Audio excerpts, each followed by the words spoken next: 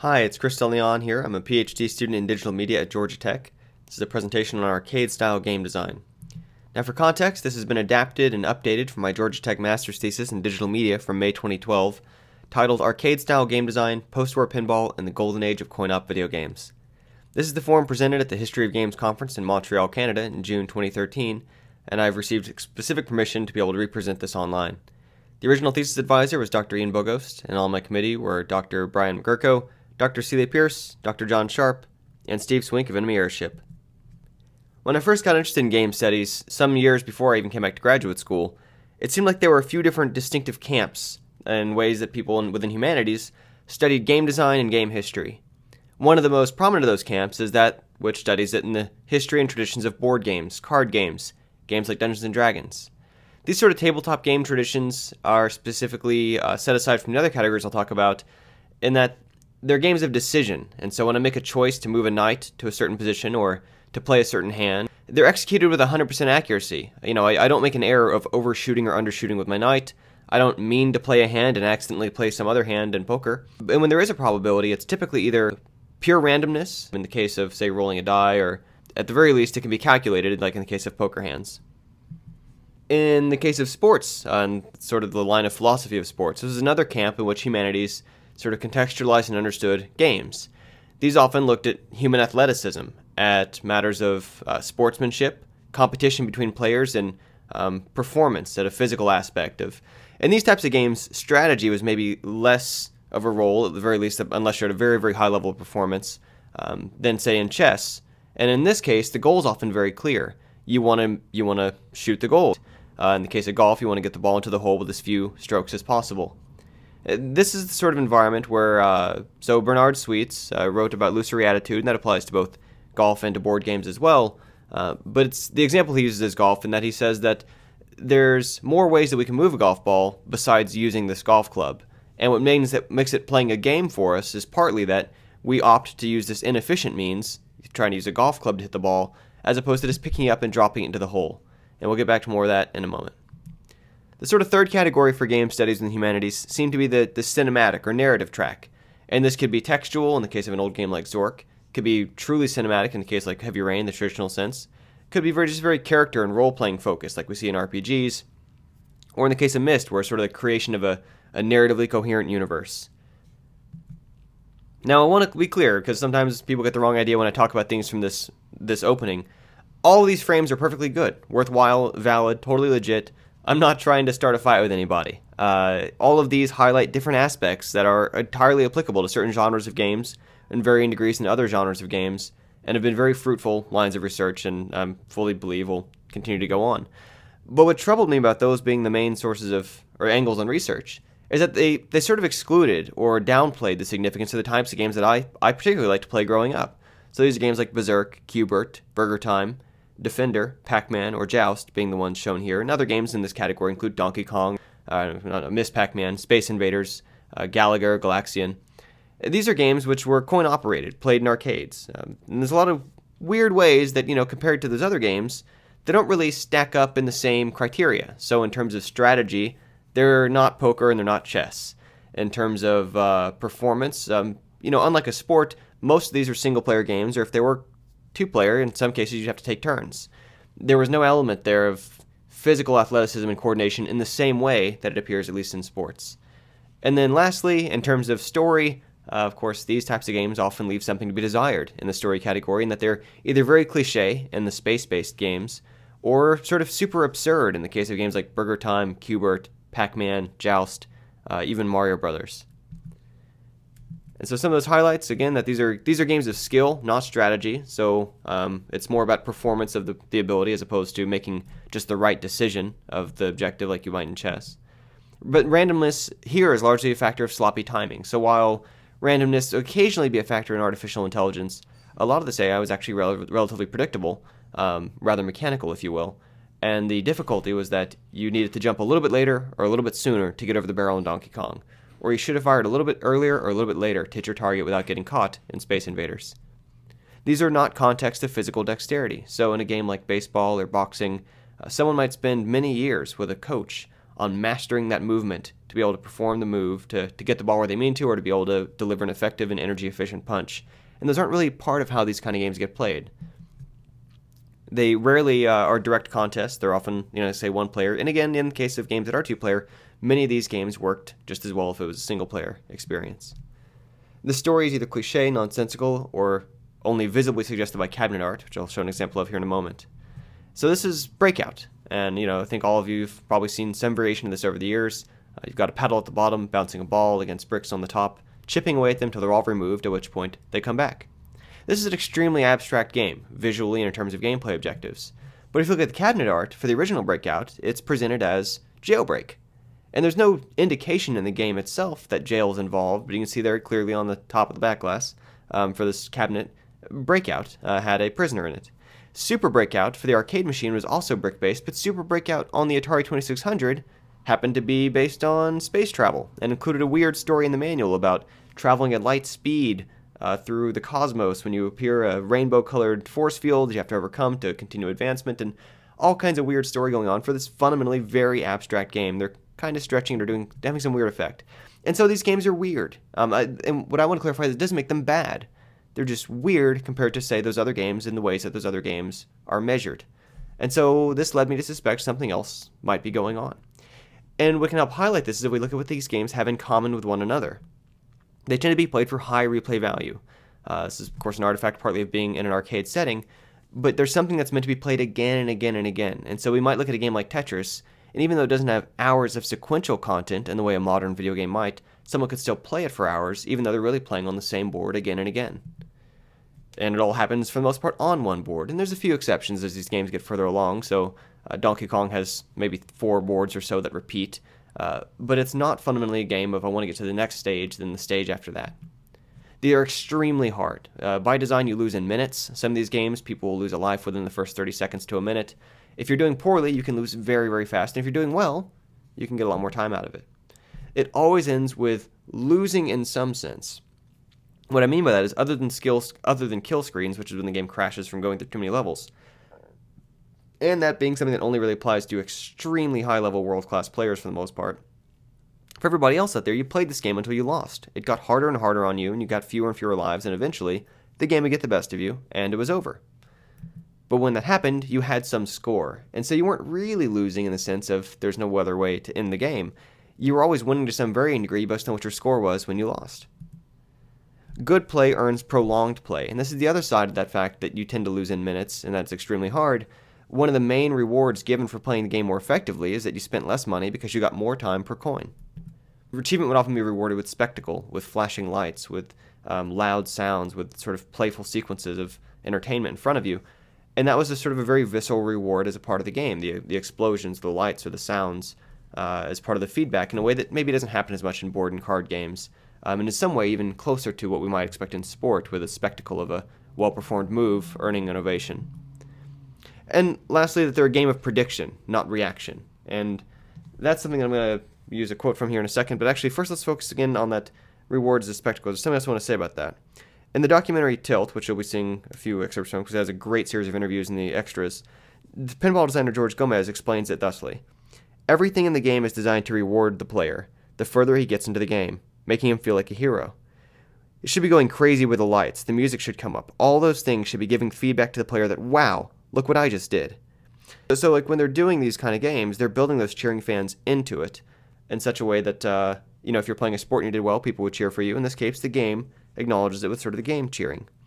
And part of what's weird about this is that you don't even have to understand exactly what it is you did right.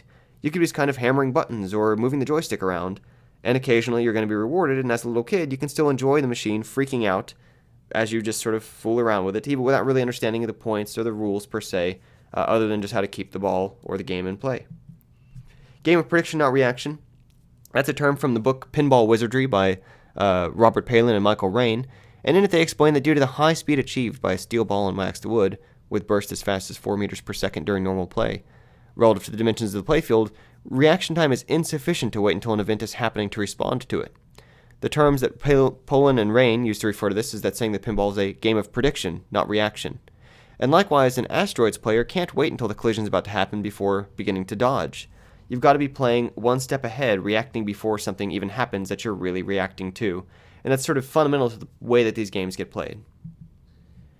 And of course, as you've seen from my original title from this, and as you probably know from just being familiar with my kind of work, pinball has a lot of things in common with these early coin-op games of those sort of varieties I was talking about.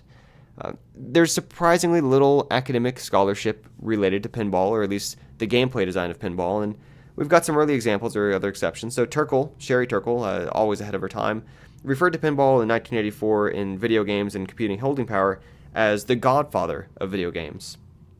And that's a reference which, she actually sort of glazes over pretty quickly the similarities in these games to instead focus on the differences to explain how video games aren't constrained by physics and material realities in the way that pinball is. And that gives them all kinds of more versatility for creating a wider variety of games, which she's absolutely correct about, and is part of why they maybe left them behind. In 2008, Professor Stephen Jacobs and Christopher Egert used Future Pinball, a digital pinball game where you can design your own tables, as a level design exercise in a game history course. And so again, like these things they are finding their way in game studies, they are discussed, but for the most part, the material available on pinball isn't really coming from academic scholarship sort of sources. A lot of it's coming from collectors, enthusiasts, repair people that just sort of know this industry inside and out, and even sort of the developers themselves in lengthy interviews. Now, a couple summers ago, I was out at the Pacific Pinball Museum in Almeda, and I noticed that when it's some of the older machines, say from the 50s, they had balls that would show you how many balls you had lost. And these older machines, unlike the newer ones that recycle the same balls for each play, these would have one ball per play, and as you lost them, they'd stack up. And this reminded me a bit of, we've got in Defender in the bottom right, Pac-Man in the top right, Dig Dug in the top left, and Jumpman's, this is of course before he was known as Mario, in the bottom left. Sort of this way that we get this weird expression of how many ships, how many Jumpmen, how many Dig Dugs you have left, and sort of the inverse indication of how many you've lost instead of how many you have remaining. But there's these little conventions that sort of in weird ways connect to each other in ways that they don't really connect again as directly to, say, sports or to card games or to games that are sort of strictly narrative.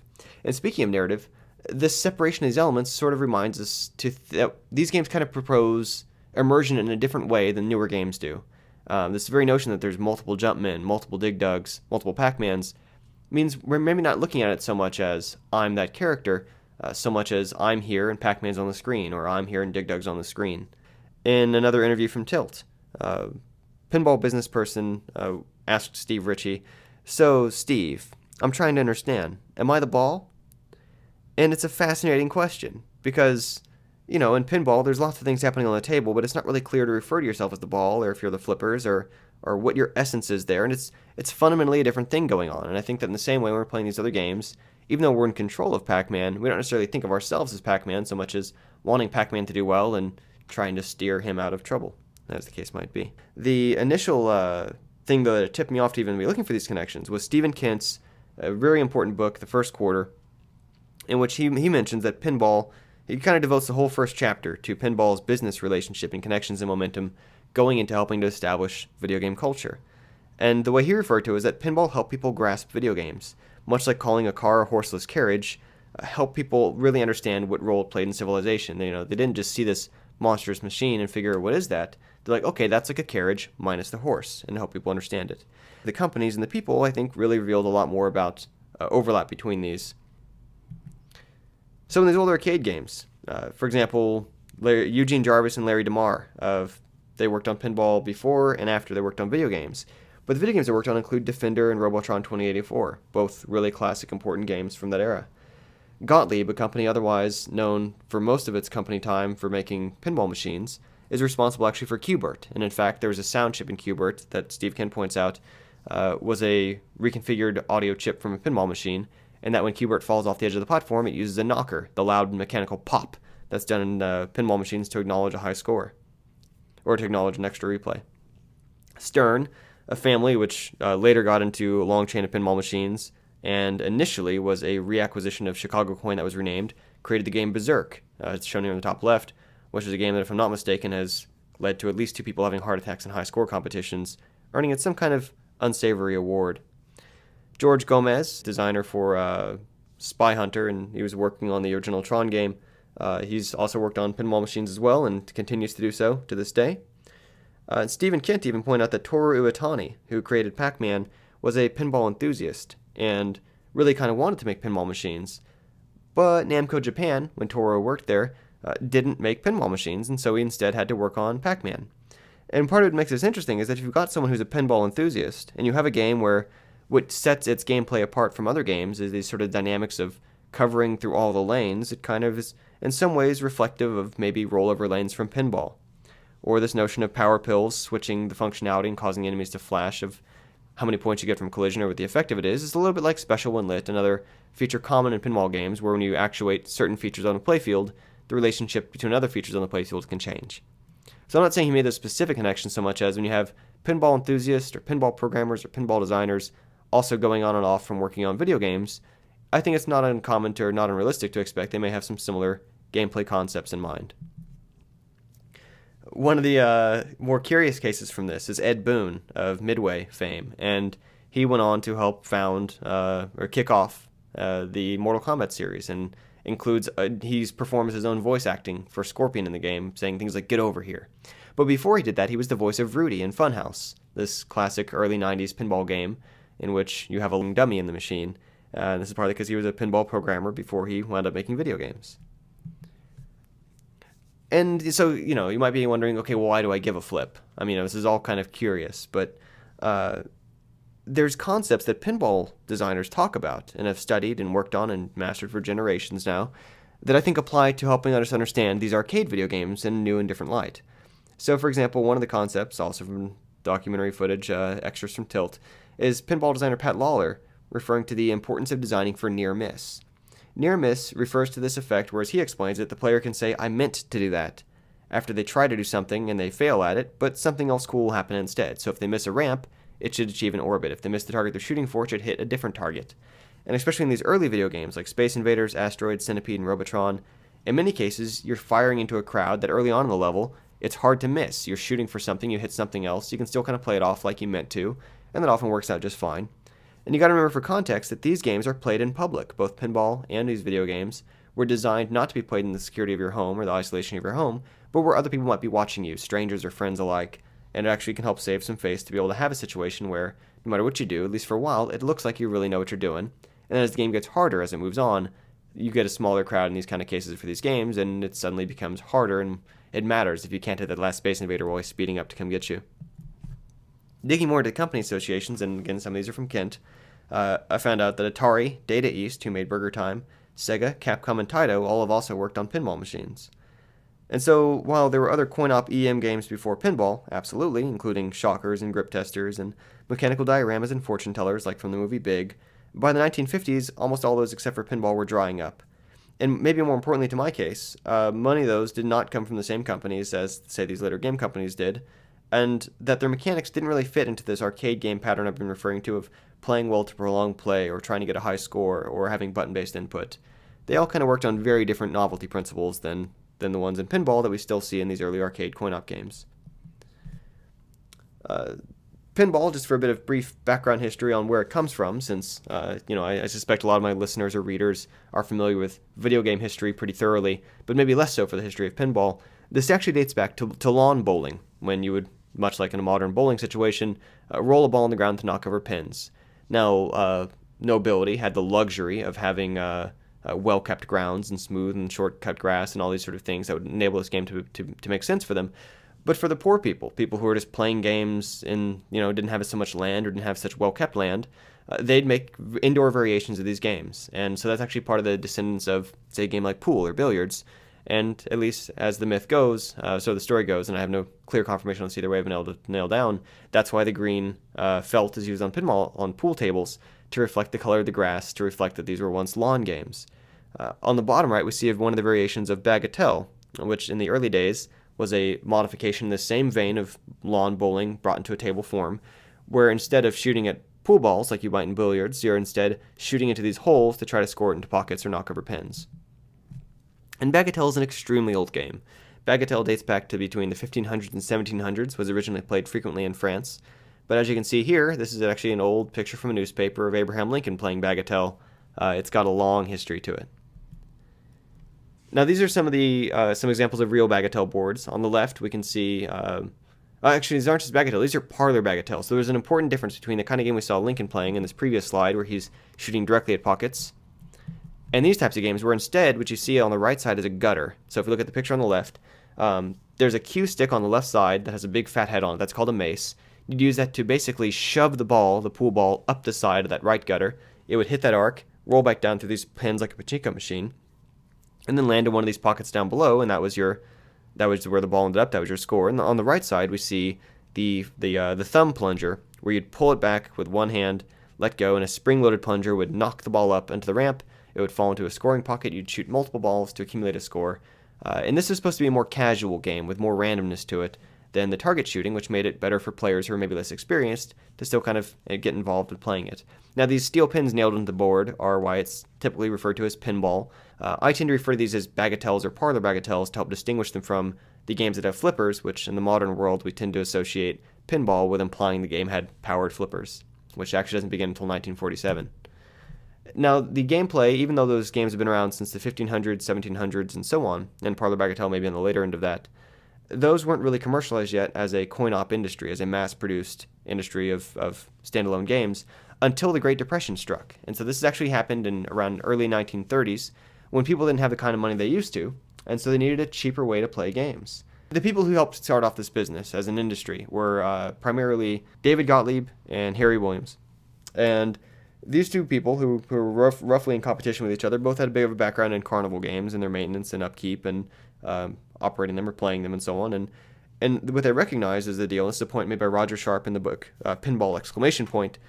Is that, okay, so for these normal carnival games, you have to pay someone to sit there on a stool and do a bunch of functions to administer the game. They've got to coax people and entice them to come play. They've got to accept their payment, and when you get their payment, hand them the balls or the darts to throw at the bottles or the balloons or whatever.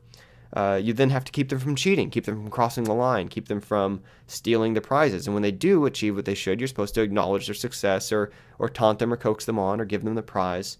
And these are all functions that, if you could internalize into the functionality of the machine, so instead of having a person do these things, the machine did it all by itself, then you wouldn't have to pay someone to sit there.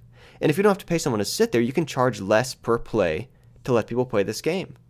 And that means that you can charge a penny per play and still pay off this machine in a matter of weeks. And so suddenly we had a game that people within the Depression era could play because they were able to automate so many of these carnival functions of acknowledging success or calling people into play, attracting them rather to play it, giving them balls for payment, keeping them from cheating, and so on. And it was a one-time cost to the buyer to buy a pinball machine, which back then might have cost them, say, $16, $18, which, accounting for inflation since 1930, is actually about $200, $250 modern-day dollars, in US dollars at least. But they could still, like I say, pay it off in a matter of weeks, just for people paying a penny for 5 balls at a time. Now, the other important reason why, out of all the types of carnival games someone might adopt, parlor bagatelle was an especially good fit for this type of game, is because of the simplicity of playing it. So if we look at an old game like Monopoly, or in fact almost any board game, there's a long, rich cultural tradition of players having to explain to each other how to play. Some of this is pointed out in Ludica's Homogeny of Play. And this also applies to sports, where maybe we're less likely to read the explicit instructions for sports, but we still expect to be coached or taught by our friends how to participate in it. And this is important because in those games, there's so many things you could do, physically speaking, that you're not allowed to, in terms of how the pieces are moved, or in terms of how your body is used in a sport. You have to know what you could do that you're not allowed to, so you won't accidentally do it. However, in these games, especially when the introduction of flippers came along in late 40s and early 50s into the modern configuration, there was a button to push. And this button allowed you to only perform actions you were allowed to do in the game. And so this actually helps remove that Bernard Sweet's illusory attitude from the grasshopper that I mentioned early on about the golf club, where within sports and board games you have to be conscientious about what you're not allowed to do so you don't accidentally do it. In the case of pinball, and any of these sort of button-based games, you're allowed to do anything you can do with the buttons, more or less. And so you don't have to worry about accidentally doing the wrong thing, which doesn't make sense or is unfair or cheating for the game, so much as you just have to be able to push the buttons. And of course, there's other ways that these games have adapted to prevent cheating, the tilt mechanisms, and in fact the legs are partly there to keep you from tipping it upside down, and the weighted base and all these sort of things played into the fact that they were originally maybe easier to cheat at and gradually became more difficult, including the tempered playfield glass, which keeps you from directly getting to the ball. Because short of smashing the tempered glass and moving the ball around by hand, it's actually more convenient to play the game by the flippers than it would be, like I say, to cheat, or in the case of like a Donkey Kong machine, trying to crack open the cabinet and solder modifications on the circuit board is actually less convenient than just playing the game with the buttons and the joystick.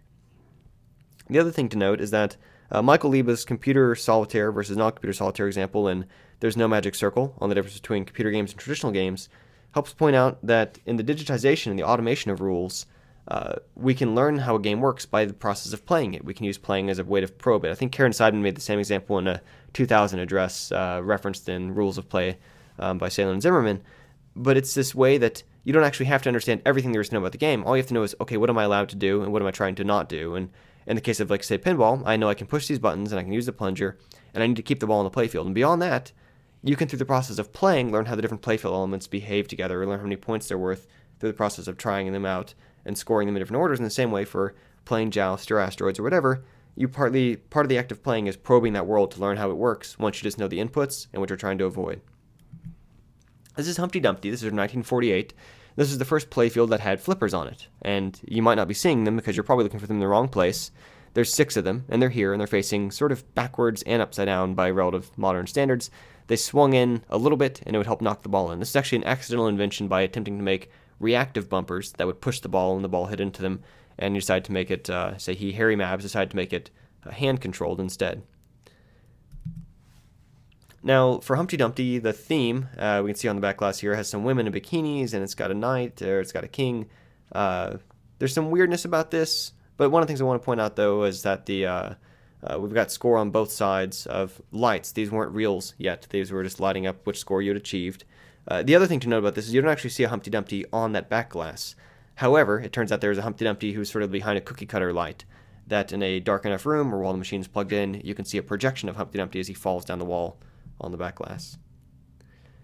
Now, something to note about these games is that the playfield didn't connect at all to the theme. And so we see here, this is the Humpty Dumpty playfield up close. There's nothing down here that has to do with putting him back together again. There's nothing down here that has to do with knocking him off the wall. You're simply advancing bonus and scoring 50,000 points when lit, scoring 10,000 points when lit, and so on, toggling and scoring points in a very abstract fashion. The other upside, though, to playing with these buttons is that it took out the physical fatigue, it took out the physical conditioning necessary to play traditionally reactive games. So it used to be that if you wanted to play a reactive game, football, soccer, tennis, your heart needed to be in good shape, your lungs needed to be in good shape, your legs needed to be in good shape, and people have to devote a lot of time and energy and effort to becoming in the right kind of condition to play these types of activities. Remember, when they're referring to games of performance skill as opposed to games of strategic decision-making like, say, chess or checkers or poker or whatnot.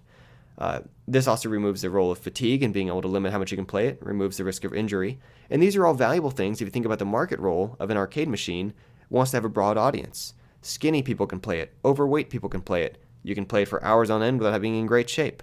And so all these are things that help factor into the importance of playing a game with a button, which we take for granted now, of course, having grown up with them, that we can play video games with buttons. But for most of the history of humankind before pinball, button-based play was not very common. Another way to think about these buttons is to look at, so like on the left side here we have baseball.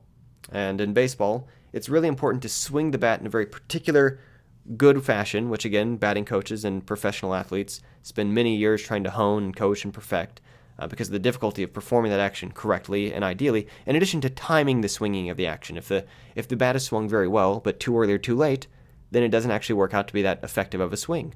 If we look in the middle, we see T-ball, in which the ball is put up on a big tee and the batter has to hit it, but there's no longer a timing aspect. They just have to master swinging and hitting a stationary target. On the right side, we see a classic baseball game on a video game system, and here, every time you push the swing button, the bat swings exactly the same way.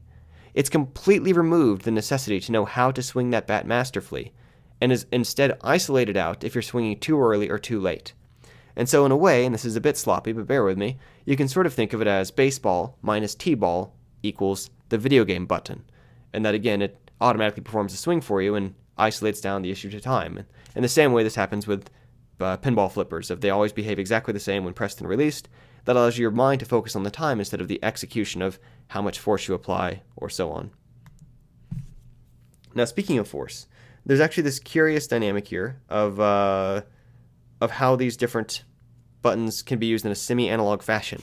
And so actually I'm going to refer to this bottom diagram first. It's from an Image of Game Feel book by Steve Swink that I highly recommend. Is one of the examples of someone who's done research in the types of games that are played in real time as opposed to, again, the strategy-based kind of stuff. And he uses the example of Super Mario Brothers, which uses a mechanic that, say, Major Havoc did as well from Atari, where the longer you hold the jump button, the longer you stay in the air. And even though the button isn't pressure sensitive, people will sometimes get the impression that if you push the button harder, which translates to longer, you'll get a little bit higher up. And if you push the button very quickly, which translates in some ways to lighter, then the character doesn't go as high. As a physical product of how the flippers are put together, and on the top right we see a diagram from Marco Rosselghini's Complete Pinball book, what happens, a lot of folks have the mistaken impression that a pinball flipper is somehow to do with the amount of force you apply to the button, and it really isn't. Pushing the button is completing an electrical circuit, which is actuating that solenoid coil, it's number 5 up there, pulls in the armature, which is number 2, yanking the flipper, which is connected through the board of the table, up to where you see number 8 marked, and that applies a force, an impulse, if you will, to yank the flipper up. And if you just tap the button very quickly, you can actually do a light flick of the ball kind of across to the other flipper. If you're holding up the flipper and you let go and then press it again, depending on how long you let that gap of time pass between releasing and hitting again, you can juggle the ball to different degrees back behind your flipper. And so we, again, in this type of game, almost as an accidental product or emergent product of the physical construction of the machine, achieve this semi-analog functionality based on time duration. Now, in terms of theme, in terms of what we might call playfully narrative, original old pinball type machines, which again these are pre-flippers, so we might call them parlor bagatelles, that were coin-op, like Ballyhoo, many of them were simply abstract decorative designs to try to help lure the player in. Remember, this is one of the functions of the carnival barker, is to get people to come over and play the game if they're across the room, and this is in a very inviting and visually pleasing pattern. Game from around the same time, and this is also an extremely influential early game in the industry. This is from David Gottlieb, the previous one from Harry Williams. Baffle Ball was a game which, if you look at the playfield, resembles baseball fields. Like you can see, it's got a diamond, and it's got kind of a grassy color underneath it, and it's got kind of scoring points where the 4 bases are. But I want to point out that first base is actually worth more points here to get the ball in than third base. Do you notice that? On the right, it's worth, say, 350 points on the outside ring, to 250 on the left. And it's, of course, because the right side's harder to hit reliably using the plunger. But even though it resembled baseball, it in no way borrowed any rules or scoring from baseball. It simply tried to draw someone in the same way that a modern pinball machine might, say, allude to Lord of the Rings, and I might be like, well, I'm interested in Lord of the Rings, so I'm going to give this game a shot. Whether or not the playfield, and of course we'll discuss it later, will reflect any of those themes in their gameplay.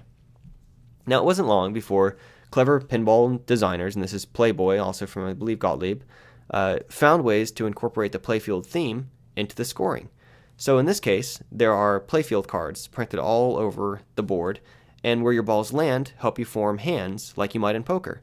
And in this way, the game creates a much more interesting and complex scoring dynamic than if it just had numbered holes, like, say, many of the other parlor bagatelle type games did. And moreover, they didn't have to teach the player how that scoring happens, because players could be assumed coming into this to already know how to form different hands or what the different hands meant in poker.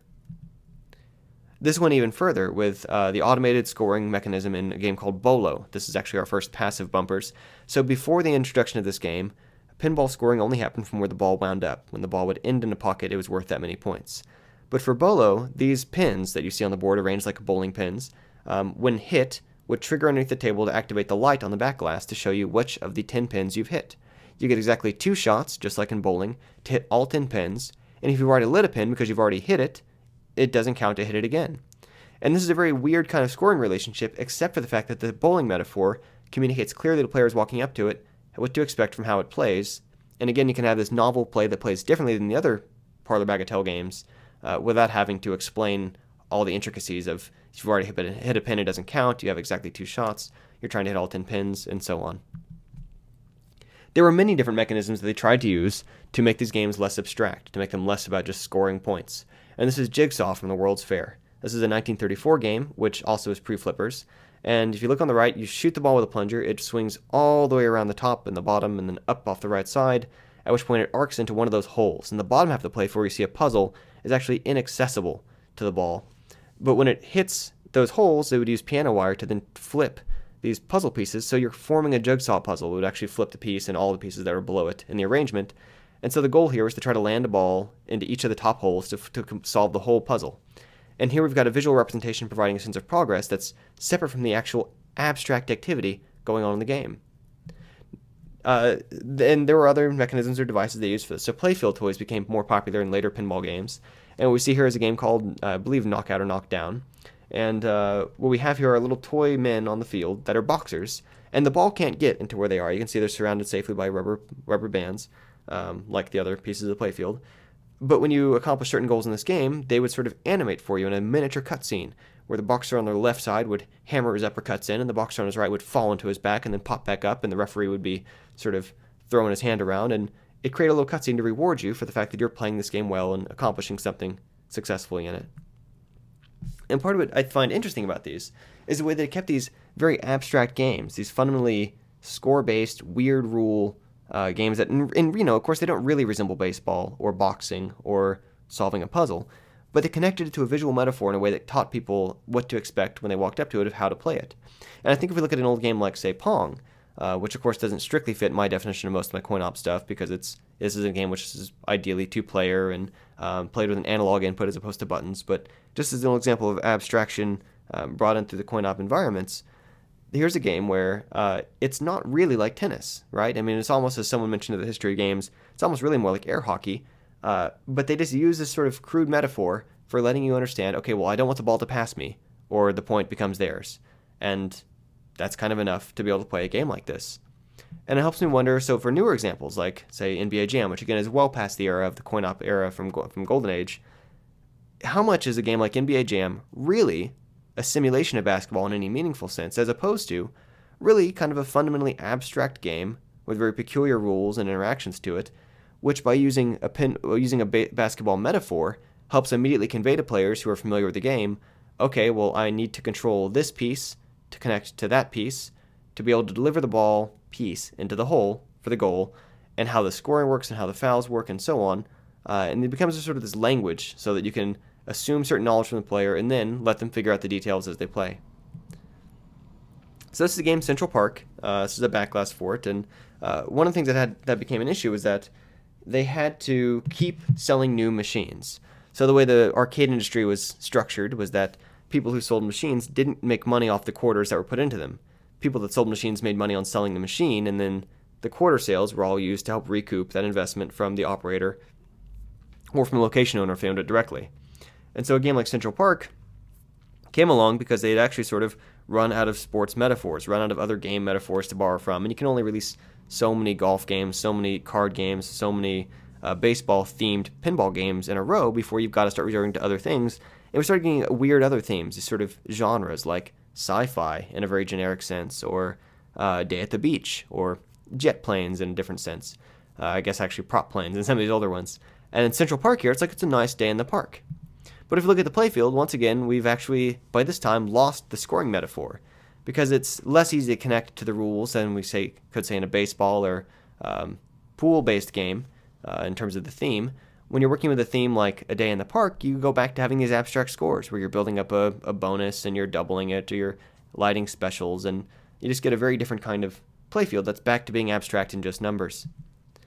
This changed around in the 80s, and it happened a little bit earlier in the 80s too with games like Black Hole, but Pat Lawler, another interview from Tilt and the extras, refers to High Speed as being a really important example of this, where in 1986, a game by Steve Ritchie, it really tells a story effectively. And the way that it did this, and so if we look at the upper playfield of High Speed, you've got these traffic lights that you have to advance from green to yellow to red. Then you have to run the traffic light, so you run through the red light, setting off the siren on top of the machine. The police are then chasing you. You have to escape the police by performing certain playfield objectives. And so here we had a theme which was, in addition to being the visual styling for the backglass, affecting a very core major feature of the gameplay in a way that wouldn't maybe make sense in other games, and clearly in this case was sort of partly derived from or inspired by that theme. And this helps people maybe understand this gameplay in a way that's less abstract. If we look at a game like Missile Command, though, it helps us identify the sort of the way we think about the ending of these games. So in the game like High Speed, you could evade the police and you could do it repeatedly, but you never really lost in the sense of like the police caught you. And like it sort of implies that a little bit in the backglass lighting or the messages it tells you and so on, but you never feel like you really lost at it. Like I say, you win to varying degrees based on your score. So a game like Missile Command, it's relatively endless, but what happens is eventually the missiles will get you. But the trick is that you're supposed to play again. The game's not supposed to ever be over. These are not games that you're supposed to be able to complete and then move on from because you'd stop putting quarters in it. And at the same time, you're never supposed to accept your loss and move on with your life because, again, you'd stop putting quarters in it. So the loss, in a way, becomes non-diegetic. It's not like when a character dies in a cutscene. It's not like when a character dies in a game sort of as a planned sequence for narrative reasons. In these cases, the loss was sort of, you're supposed to shrug it off and sort of, well, okay, well, let me go back into the battle. And it's really stuck in this isolated moment, this sort of static climax of the story where the situation is kind of assumed or cliche, or in some cases, like I say, arbitrary. The ending never really happens. Positive never happens, and negative doesn't really count. And you're sort of cyclically stuck in this action of like, this is a game about fighting the Russians. This isn't a game about losing to the Russians. It's not about the inevitability of the enemy winning. It's about that action of fighting off the bad guys. Now, if we look back at the high-speed playfield, the other thing to notice about this playfield is that there's all kinds of parts in here to score that have nothing to do with that narrative theme of running from the police. So if we look at the bumpers in the back, a classical part of almost every playfield for many, many years, ever since that 1936 Bolo or 1930s whatever Bolo game introduced them, you could score by bumping the ball around back in those, and it didn't simulate a car wreck. It didn't simulate something that narratively made sense. It was just accumulating points. And this seems a little weird alongside the like narratively suggested central core theme, but this actually helps remind us about things like coins in Mario. So did you ever ask yourself, why in the heck is Mario collecting coins? Is he poor? Is he trying to collect something to buy something for Peach? What's going on here? And the world's in danger, the kingdom is in trouble, his princess is kidnapped, but he's collecting coins. And I think what these are really doing is sort of a carryover from the other parts of the pinball machine, which didn't strictly fit the narrative and didn't even really try. They're just trying to communicate to you, get these. These are good for you to get, and that these will, they just become a part of gameplay even though they're separated from the narrative. The same thing happens for Fruits and Pac-Man or other curious scoring items that just show up in games, Rings and Sonic and so on. They serve some other purpose of giving you intermediary, purely gameplay goals not connected to the storyline. And if you think that this is gone, you think that's an artifact of old times, you only have to play the newest Tomb Raider to recognize these little minigame sequences, and I say minigame the wrong way, little side quest gathering collection things where she has to go find all the GPS caches. So, the world is sort of in danger and all of her friends are held hostage and maybe being tortured, but sure enough, she wanders around looking for GPS caches without much explanation for why. And it just helps highlight that we've never been able to really move away from this fact that if you only have the narrative impulse, that sort of overarching goal of save the princess, save the island, save the world, you don't get as much really a sense of gameplay as you do when you have these little smaller objectives that are really just there for gameplay reasons, and we've all kind of way to be comfortable with sort of hand-waving away that we need those there for the game to kind of work for us, even if we don't call attention to it the same way that we may be used to. So the core values here, though, the high replay value, and immediate accessibility, and built off of very little content. And in these ways, they help, I think, set them apart from newer and other types of games. And these are actually ideals that returned in the formation of the casual games market. So this is the game Peggle by PopCap. And you shoot a ball from the top. It bounces down between these pegs, or between the bricks, lights them up, and vanishes them. And it's very much a sort of a modern arcade take on Bagatelle, the game that predated flippered pinball. You get these, like you say here, this big message of radical, and you get all the spectacle of lights and sounds, and famously in this game, when you finish every level, you can get extreme fever, and it freaks out and plays an overture and forms a rainbow, and fireworks go off, and it's all about those dynamics that really help make an arcade game succeed with so little content, because part of what made this casual market so fascinating to the rest of the AAA industry is that a game could have so little money spent on its, on say 3D graphics or on variety of huge architected 3D levels and still be so commercially successful. And here's a game where they really got a lot of mileage out of rearranging these basic elements in the same way that Pinball or these old games like Donkey Kong or Space Invaders or Galaga could make sort of more and more use out of relatively few elements and more or less kind of a static board. Now, Cannonball is also a good example of a game which thematically, so in gameplay, it's maybe less like so, except it is a button-based, one-button game. The thing about Cannonball that's kind of like these old arcade games that revived it for the mobile market is the way that the story is such a static moment of the climax without any real setup. I mean, the setup is kind of assumed, like you're crashing through windows, and there's a Swirsky interview with Adam Saltzman, the designer, in which he expresses that, like, this is basically just a game about you're just a guy running and jumping off rooftops and going crashing through windows, and, like, that's enough, that's cool. and whenever you fall off and die and go to your death, even if the game's wanting you to tweet it or whatever, it kind of, just like in the pinball machines in Donkey Kong, doesn't really count. You're supposed to go right back into it and do it again and try to do it a little bit longer and further, but it's all about that cyclical single moment in which, again, the beginning is assumed or implied, and the ending either is impossible of the positive sense or doesn't really count in the negative sense. The other thing about these pinball games, and I mentioned this somewhat reluctantly, but I think it's necessary to acknowledge for some cultural context in addition to the sort of gameplay studies, is that they are in many ways kind of an earlier example of problems in the gender issues. And so Anita Sarkeesian has had a series recently about damsel in distress, and she shows how various tropes have sort of been used against women in video game history. And she also traces these back to narrative traditions of old stories and epic tales and so on. But I think an additional source of these problems have come from even just pinball games, where, as in the documentary Special When Lit, Pinball Hall of Fame owner Tim Arnold explains, the art, it's definitely something that's pitched towards young males. There's not really a lot of female-friendly images on these. Part of the adolescent male fantasy is guns, women with large breasts, magic spells, any violent misogynistic thing you want is there on pinball.